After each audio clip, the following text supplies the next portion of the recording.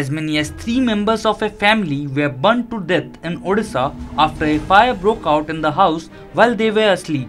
The tragic incident took place at Unchagaon under Jharpokharia police limits of Mayurbhanj district on wee hours of Friday. The deceased have been identified as Surukuni Mandi, her 6-year-old daughter Sarita and 3-month-old son Jagdish.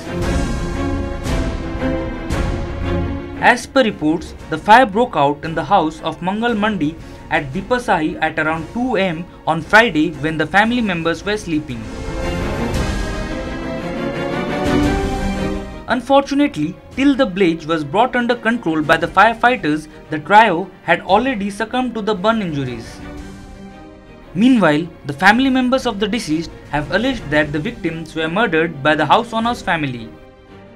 এটা হত্যা করা যাইছে petrol ঢালি করে মারি দিয়া যাইছে এটা বাহার পটু গোবার নাগানি আইছে আর মারি দিয়া যাইছে তাকে আর গ্যাস টাঙ্কিরে কହୁଛନ୍ତି গ্যাস টাঙ্কি হলে ঘরটা তো রহিতা না উড়ি যেতা মানে মারি দিয়া যাইছে তারপরে মানে পুড়ি যাইছেন বলি কହୁଛନ୍ତି মানে কোন হইতবে তাঙ্কর কলি ঝগড়া হইতবে সেই দূসরে মারি দিতবে সমস্ত মিশি করে মারিছন্তে সে পুଅର ବାପା ମା ଆଉ ତାଙ୍କର ଭଉଣୀ ଆଉ ସେ ଆମର ଜେଁଟା ଯେ ହବ ସେ ସମସ୍ତେ ମିଶିକରି ମାରିଛନ୍ତି ତାକୁ।